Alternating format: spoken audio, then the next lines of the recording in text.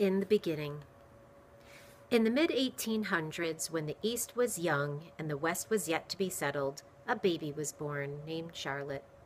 When she was nothing more than a bundle, she surprised her parents and puzzled the doctor by surviving several fevers. Folks said that any other baby would have died, but Charlotte was already strong. She walked before most babies crawled. She talked before most babies babbled, and she never cried, unless someone took something away from her. A few months after Charlotte's second birthday, on a blustery evening, she rode with her parents toward their small farm in the New Hampshire countryside. Their horse-drawn wagon was rickety and swayed back and forth with each gust of wind.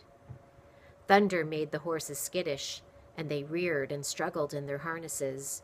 Charlotte sat up straight in her mother's lap, watching the trees waving in the wind and listening to the horses' loud whinnies.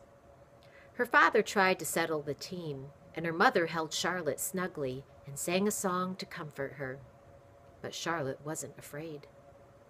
A crack of lightning lit up the countryside, and the horses lurched forward, reeling down the road out of control. "Hold on!" yelled her father. "Stop!" screamed her mother. "Keep them straight! Keep them straight!" Charlotte's mother clutched her closer and tried to hold on as the frantic horses dragged the wagon over the bumpy road. Her father hollered, "Whoa! Whoa!"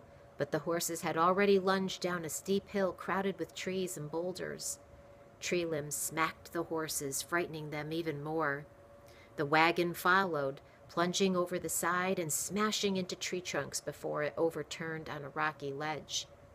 Charlotte was thrown free of the splintered wagon and landed in a bed of tall grass. Her father and mother were killed instantly.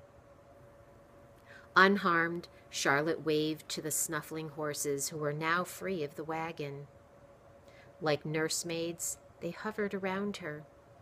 At times they whinnied as if calling for help. Rain drenched the countryside and Charlotte shivered through the night, but the horses stood close by, protecting her from the rain and nuzzling her with their warm breath. The horses were still keeping watch over Charlotte when neighbors found her the next morning. She was holding so tight to one of the horses' reins that they didn't dare pry it out of her hand. The old doctor, who had known Charlotte since she was born, wasn't at all surprised that she survived the crash. Instead of taking the horse's rein out of Charlotte's hand, he cut the leather well above her grip.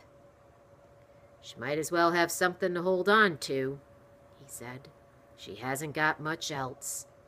There's no other family to speak of." The doctor looked up at the people who had found her. "We got enough mouths to feed," said the man, and he and his wife turned away. "I hate to think you'll grow up in an orphanage," the doctor said as he carried Charlotte. "But if anybody can make it alone in this world, it's you. Since the day you were born, you've been determined as a mule and tough as a rawhide bone.